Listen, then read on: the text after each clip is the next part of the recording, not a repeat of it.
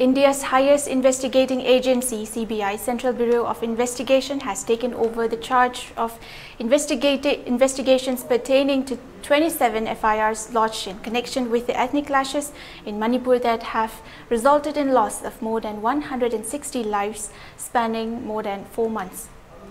According to sources, the CBI has so far registered 27 cases handed over to it by the state police, which are 19 cases of crime against women, 3 cases of armory and loot by mob, 2 cases of murder and 1 case each pertaining to